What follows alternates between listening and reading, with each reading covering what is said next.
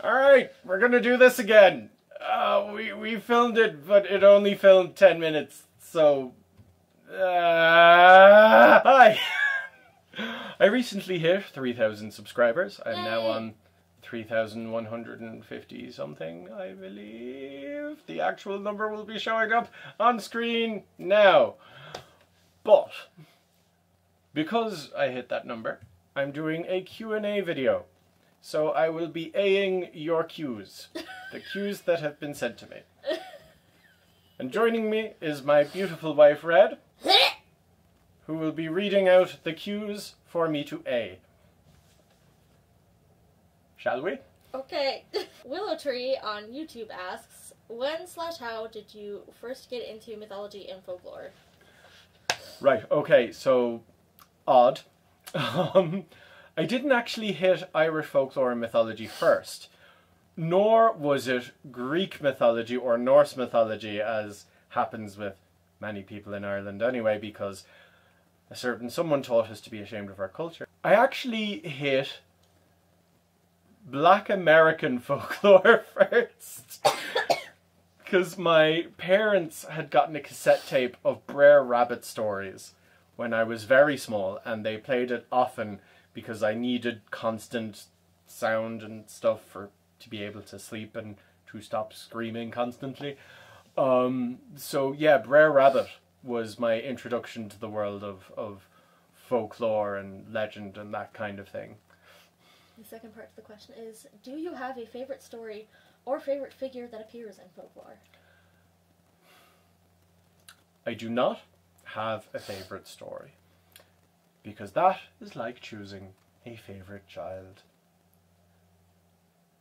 A favorite figure? Not really. Not really. There's too many. There's so many. There's so many, and the thing is, when you really look at them, most of them are arseholes. K.A. on YouTube asks, is there a character or story that you heavily relate to? Something that makes you go, oh shit, it me. Steve. Changelings. Changelings. And I'll be doing a video soon that will explain why, but changelings.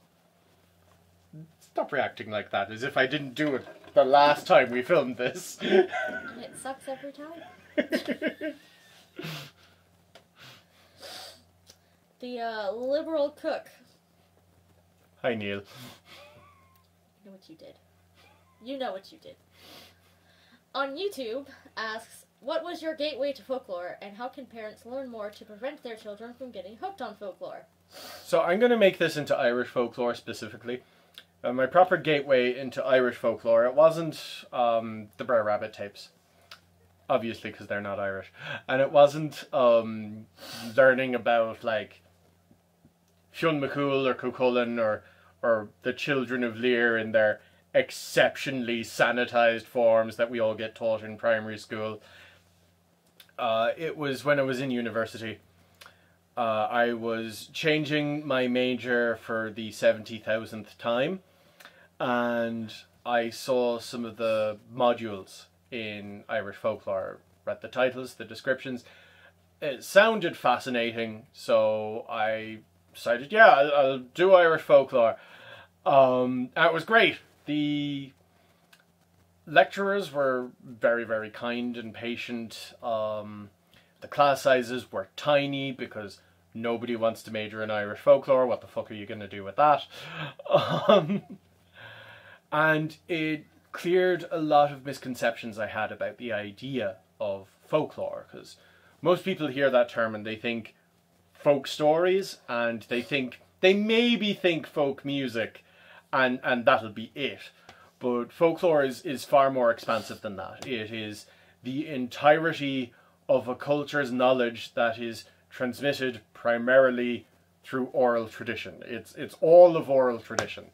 And that includes things like if you have a largely illiterate society, the way they teach each other to build houses, the building of houses, that's part of their oral tradition, therefore part of their folklore. The way they make clothes and tools and toys and all that kind of thing, that's part of their folklore, the way they understand weather and that kind of thing. And I don't mean like coming up with stories to explain the weather. I mean like ways of predicting the weather that are like at least reasonably accurate, like by the behavior of animals and that kind of thing. That's folklore. Folk medicine is folklore. Actually, here. Let's talk about it. All right. Characteristics of folklore. It is traditional. It is communal, belongs to a group of people rather than to an individual.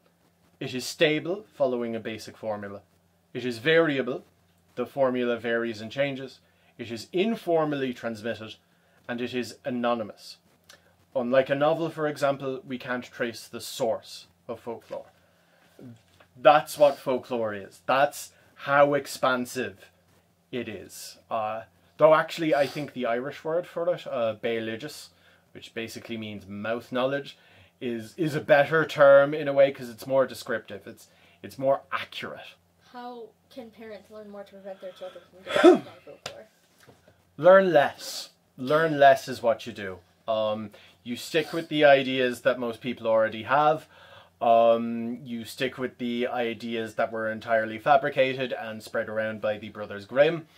Who are assholes, by the way. They were terrible. Going into the Brothers Grimm for a moment, they created an awful lot of ideas that they implanted into the stories they collected. Like the wicked stepmother trope. That's something they basically invented. And it was because they wanted to instill respect for the biological family, so they couldn't have the mother doing all these horrible things. It had to be a stepmother, someone coming into the family. And other things, like the idea that all of these folk tales have morals and lessons. Mostly they didn't. The Brothers Grimm inserted morals and lessons into every story because their books weren't primarily about preserving folk tales.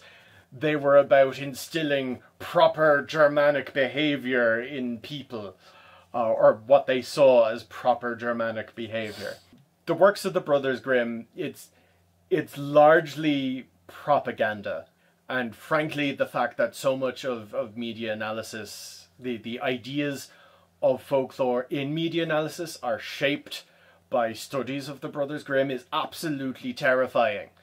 That's not a representation of what European culture is like and values. It's a representation of what these two proto-fascists liked and valued. That's why the Hitler Youth loved them so much.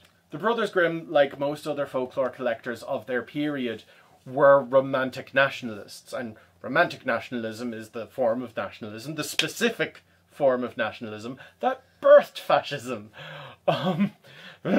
Sorry.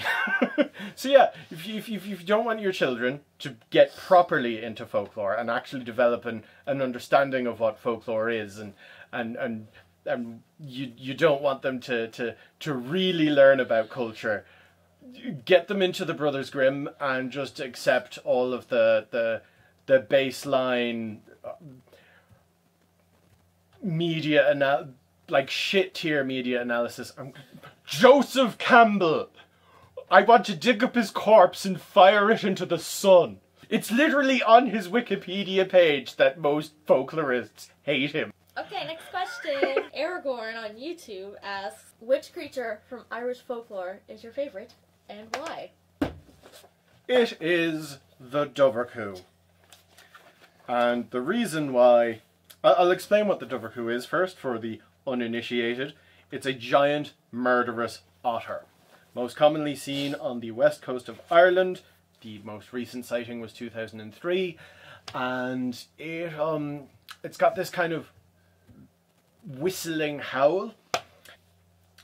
This is the Journal of the Royal Society of Antiquaries of Ireland. This is the December 1948 issue, which I just randomly found in a book market one day.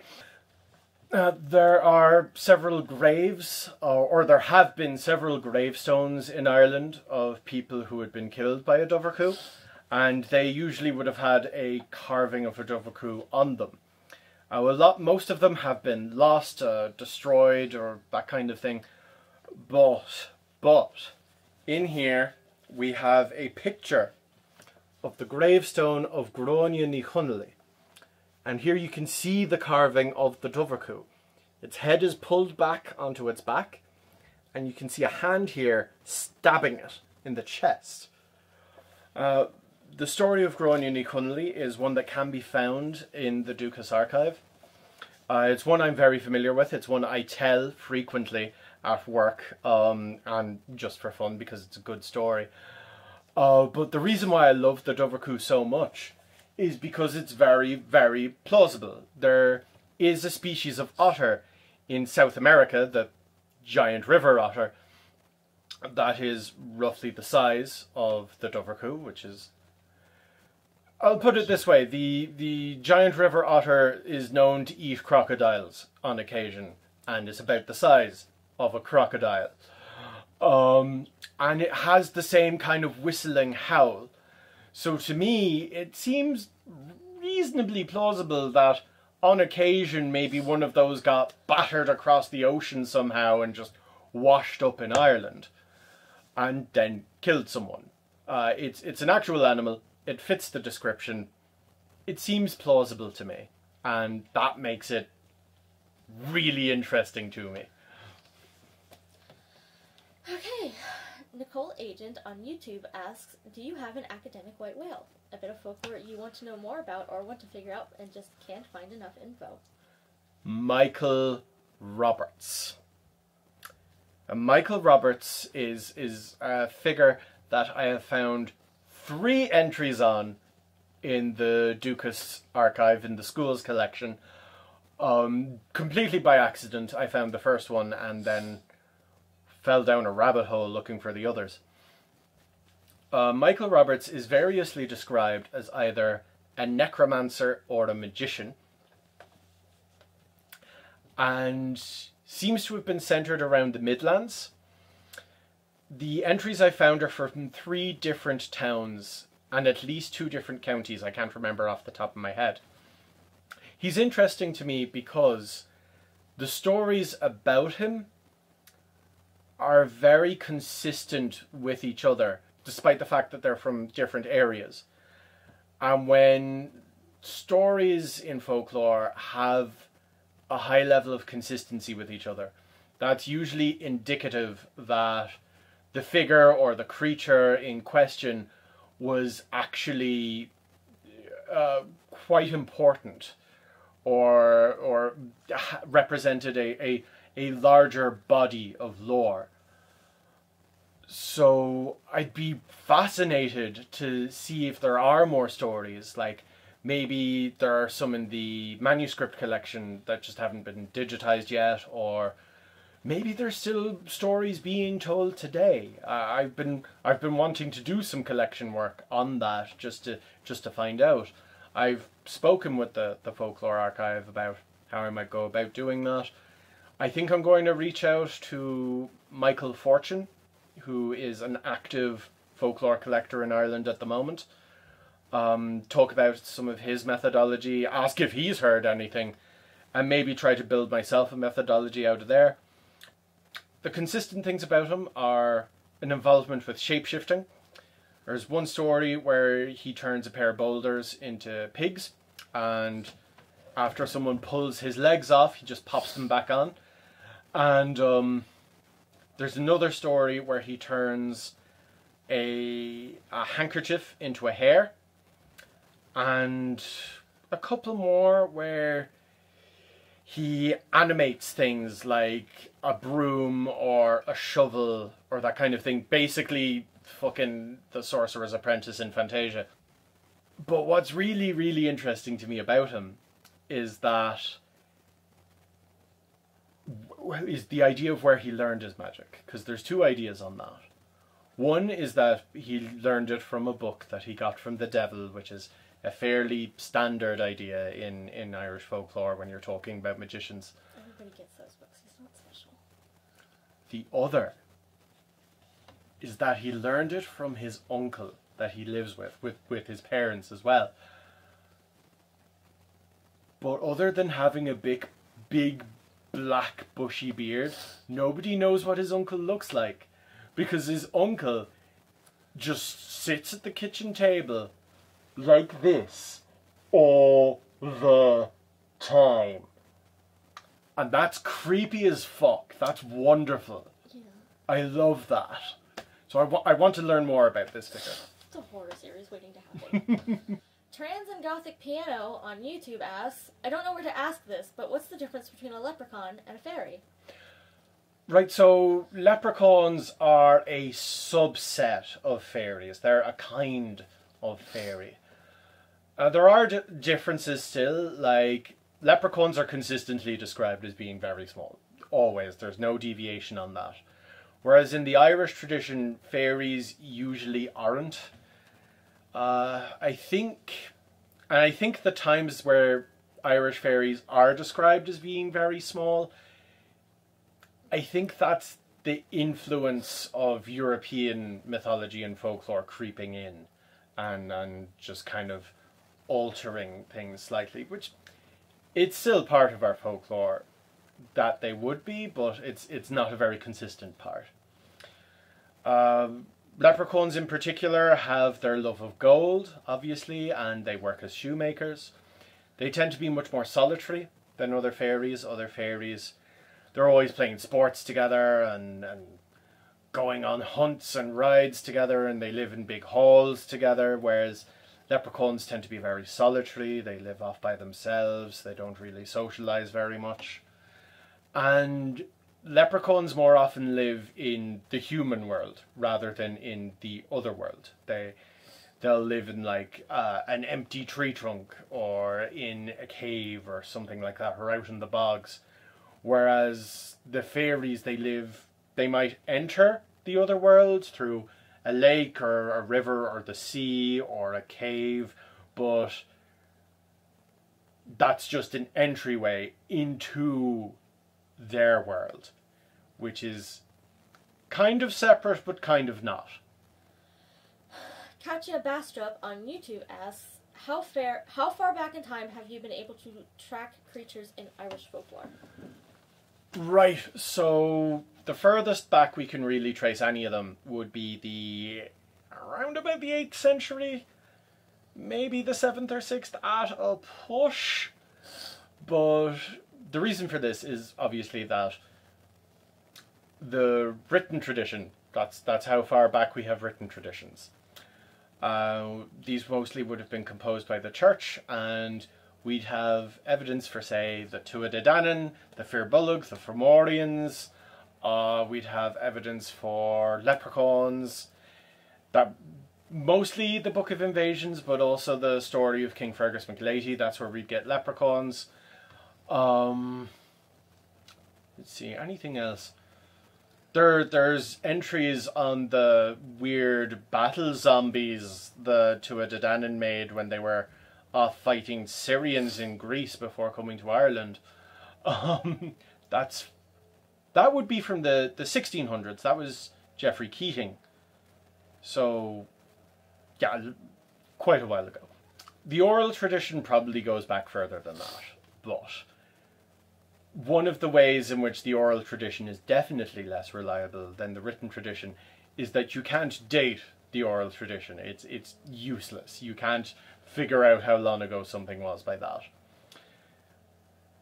I am going to go on a bit of a rant, though, about how the oral tradition gets devalued in favour of the written tradition and why that's a load of bollocks. The written tradition, especially back then, what you have to understand about it is that not only was writing somewhat inaccessible because of levels of education, but also because the materials for writing things down were very expensive.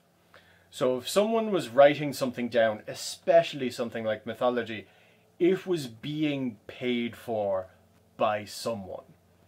Now, in the case of Irish mythology, that mostly would have been the church. And so the version of Irish mythology we have is very much Christianized. The same thing happened with the Norse Eddas. That was mostly written down by the church, or translated by the church, or both.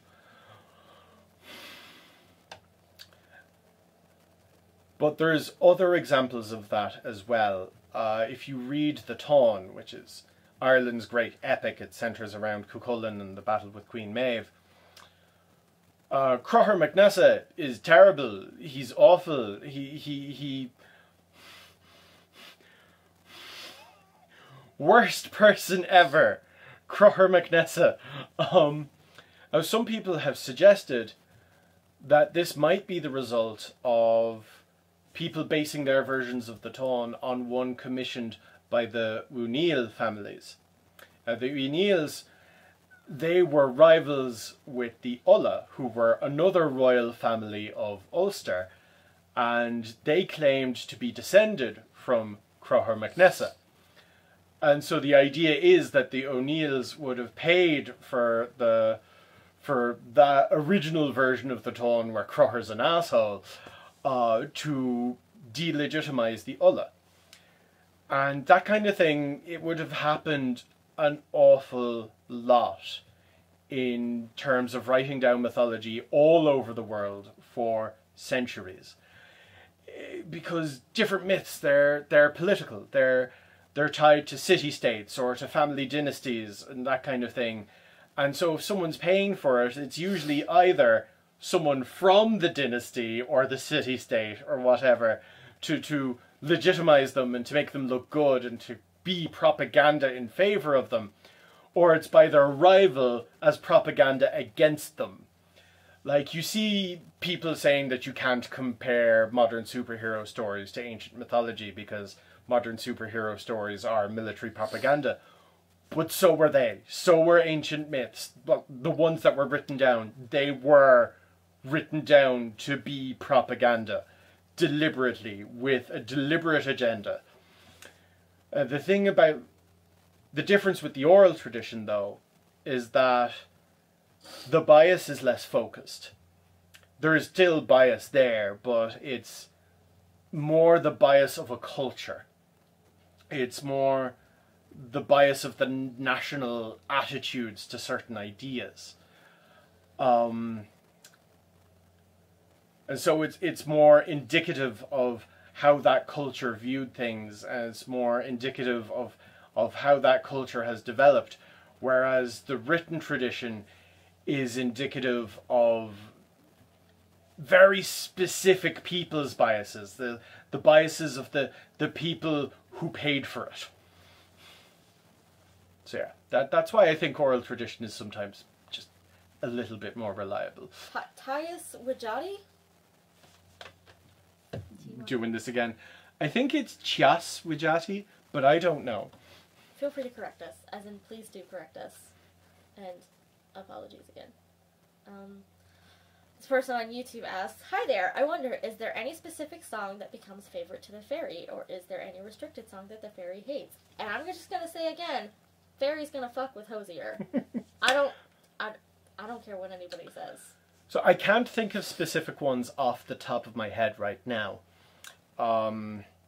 What I will say though is fairies, they absolutely hate it when you play their music. They are big on their intellectual property rights, which is not surprising, seeing as the very first copyright dispute in recorded history was in Ireland, and was literally a battle fought over a copy of a book. I'm serious, that's true.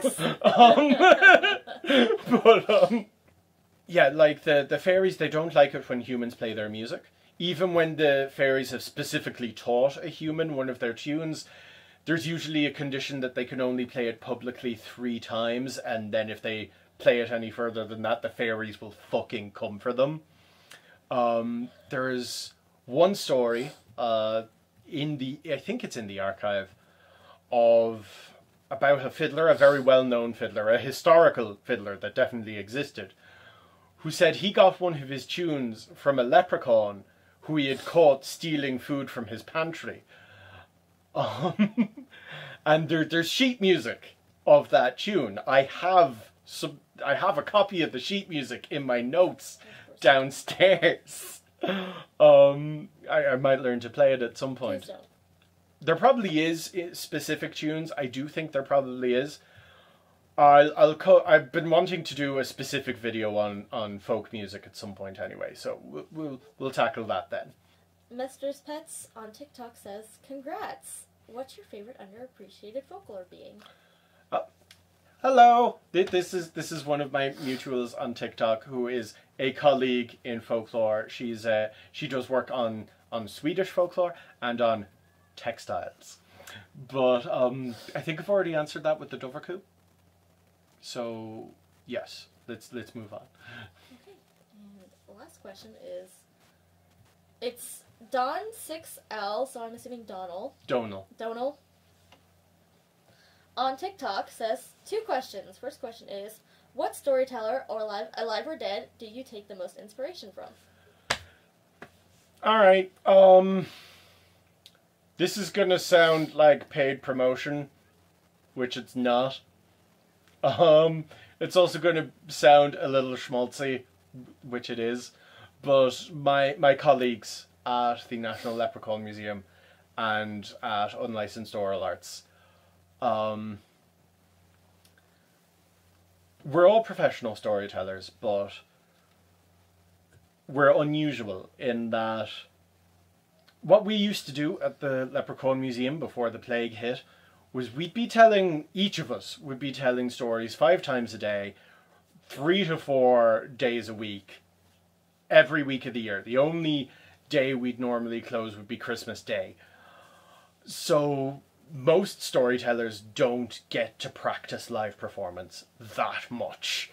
They don't get that kind of rate, that kind of turnover of audience. Is like the stamina that requires is incredible.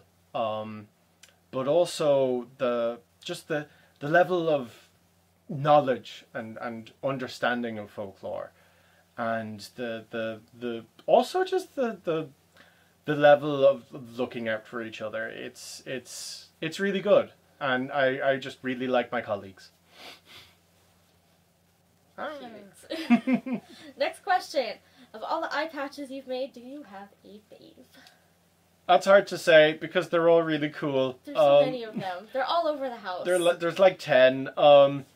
This is really cool. This is the one I made for when I'm finally doing Darkland solo tours. Obviously, it looks a bit Frankensteinian. The coin in the middle here is the souvenir coin we sell for Darkland at the museum. I have kind of a connection to it because I really love Frankenstein. It's one of my favorite books. I identify with the creature an awful lot. But also, there's my peacock patch, which I'm really proud of. It took me 4 attempts to get a feather to stay on there properly. There's my fish skin patch. That is salmon leather dyed turquoise. I just think it's really pretty. There's this one, which needs a new strap. I wasn't sure I could pull off attaching tree bark to the front of an eye patch, but I did, and it doesn't look like shit, so I'm really proud of it. This was the first eye patch I made, and it is the most comfortable. I have not been able to replicate that level of comfort in any of the others. You'd think the more often I do this, the better I get at it, but no. Dyspraxia. And okay, I'm just going to put this one on. Not technically an eye patch. These are the safety goggles that I wear when I'm using power tools out in the workshop. And because obviously it's safer to use those if I can see clearly, I put this bronze disc in there. I think it looks dwarven as fuck. I think I look like a steampunk dwarf. I think that's very cool. Also, my bad eye is ultra protected. Ultra protected. And I think we're done. Yep, that's all of them. We're done, and the battery is about to die if it hasn't already. You could tell we were in the final sprint with that one. Thanks, bitches!